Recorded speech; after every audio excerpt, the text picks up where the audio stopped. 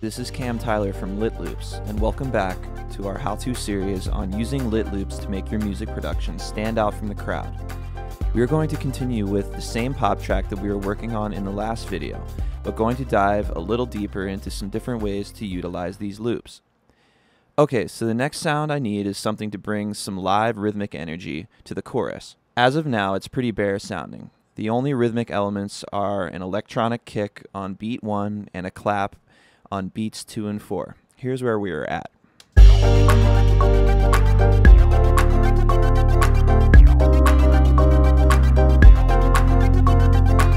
Yeah, it definitely needs something more here. As a drummer, I always think in terms of a drum kit. And my intuition as a drummer would be to add a hi-hat pattern to help push the rhythmic energy of a song. So I'm going to use the Lit Loops Hatz library.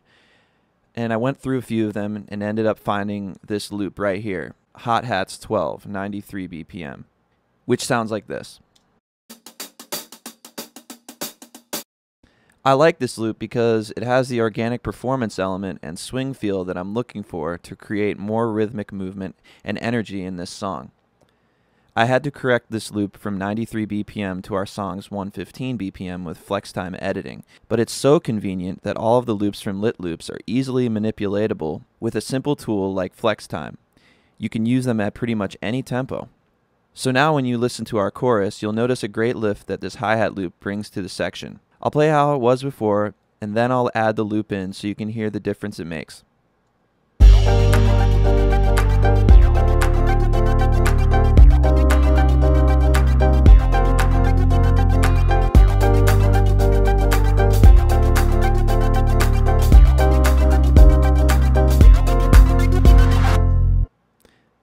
Very cool.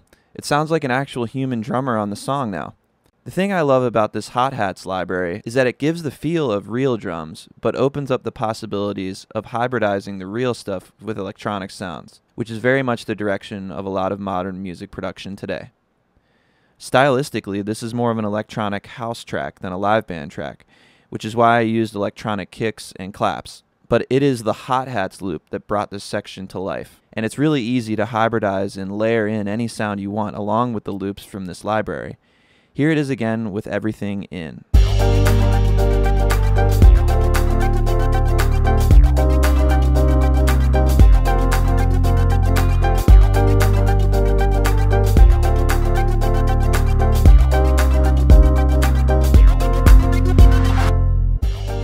Thank you for watching part 2 of this how-to series on Lit Loops, rhythmic drum loops, and samples.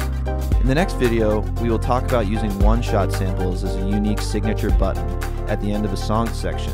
Sign up on our website, litloops.com, and we will give you some amazing sounding drum loops and samples like the one you heard in this video for free. Catch you later.